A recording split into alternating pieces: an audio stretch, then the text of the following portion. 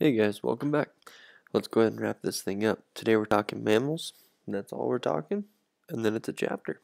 So, mammals, the milk makers, they give us all kind of cool little names for each ones, I guess. But there you go. Mammals, there's a lot of things make a mammal a mammal. Number one, females produce milk to nourish their offspring. Two, mammals are going to have hair or fur. Some of them don't have a lot of hair, like for example, whales and dolphins pretty much lost the hair. But they're going to have a few little bristles around their nose, so we count it.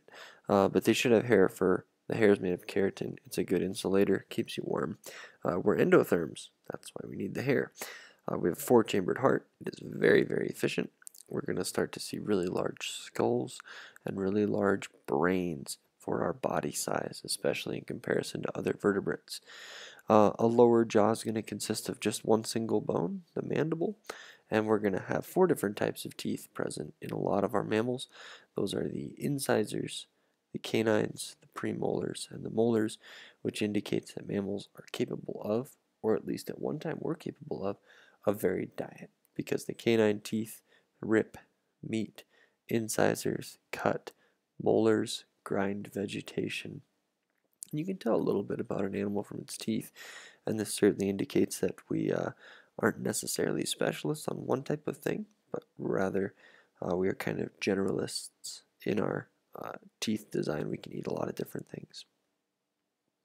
So when we look at mammals coming up in the fossil record, there's kind of two branches that split from amniotes. One is the branch that's going to have your offspring be in an egg of some sort. That's going to be reptiles and birds. The other branch is going to keep that egg in the body, develop the embryo in the body, and then give live birth. And that's going to be our mammals. So before we had mammals, true mammals, we had like therapsids. And therapsids were a long, long time ago the dominant creature on land by the end of the Permian. And the Permian was a rough time to be around because we had the Permian extinction.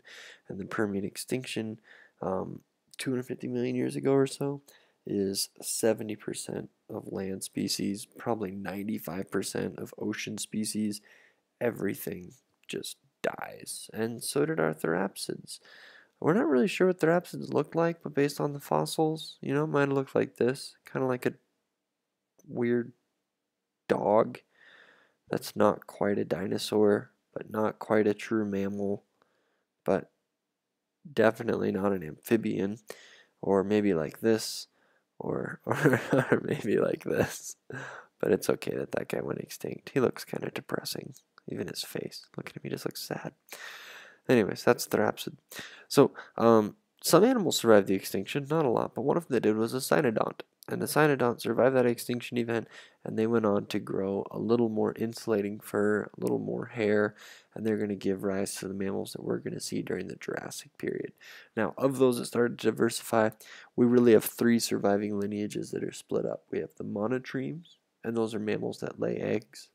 We have marsupials. Those are mammals that carry their young in a pouch.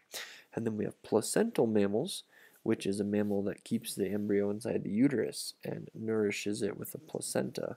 And the embryo just takes nutrition and oxygen from the mother's bloodstream.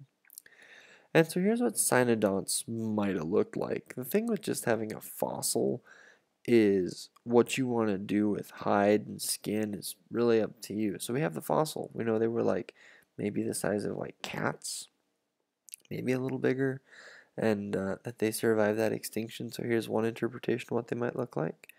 Here's another one with a little cooler fur coat, and here's another one where they got all like tiger stripe on them and they killed a thing. So why not? Sure, that's fine.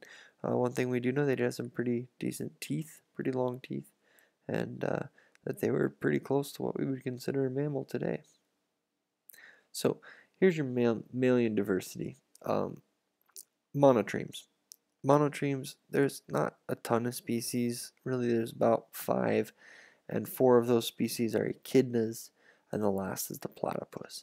Monotremes are weird because they lay eggs. And, like, what the heck, man? Mammals aren't supposed to lay eggs. But monotremes lay eggs, and they're cool. This is an echidna, which is like a an anteater who's pokey all over his back, lives in logs, and he's just kind of super cute too. And then there's the platypus, which you guys know what a platypus looks like, but that thing's stinking weird.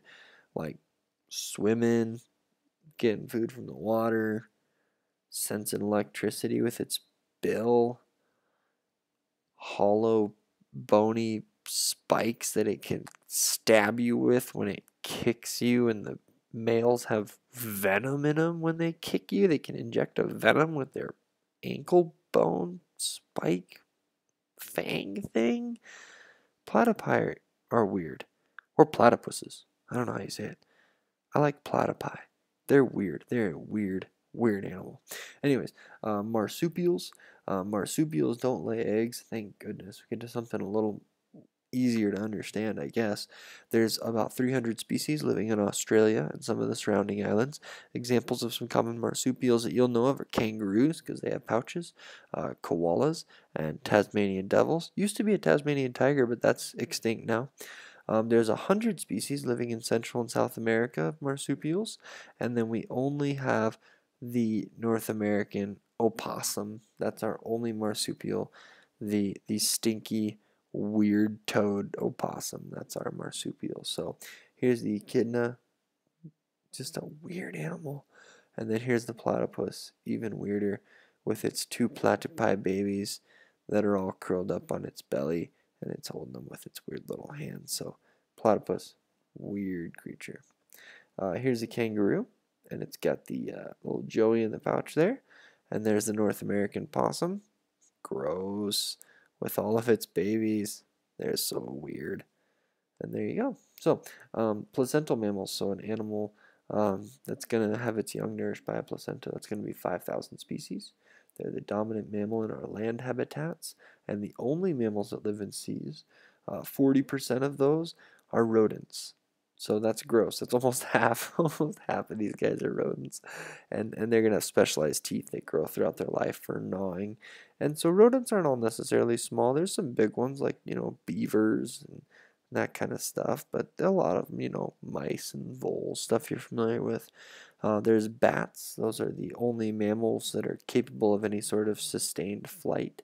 There's 1,200 species of bats. And then there's moles and shrews that are going to spend pretty much their whole life underground burrowing. And so there's your whole idea of all these different orders. We have mice, squirrels, and porcupines, are rodents. We have Chiroptera, which are bats. And then we have Carnivora, which is dogs, cats, bears, weasels, seals, walruses, things that only eat meat. Then we have moles and shrews are in order. We have our cetaceans, which are dolphins and whales, or ocean mammals. And we have Artiodactyly, which are even-toed mammals like deer, cattle, goats, pigs, and hippos, eating just vegetation. We have Perissodactyla, which are odd-toed mammals like horses, zebras, and rhinos. And then we have primates, which are lemurs, monkeys, apes, and humans. Cool? So there's your groups. Whales and dolphins are adapted to life at sea. No kidding, right? Carnivora, dogs, cats, bats, bears. Sorry, not bats. I'm reading too quick. Bears, wolves, foxes, weasels, predators, Cetaceans are big mammalian grazers. And then our primates, including humans. And we're going to spend a lot of time talking primates in our next chapter. So, points to ponder. Are all chordates vertebrates? And are all vertebrates chordates? That's a really good question. Were dinosaurs more similar to birds or reptiles? Kind of a tough one. And why is it necessary for amphibians to produce a very large amount of eggs? All good questions. As always,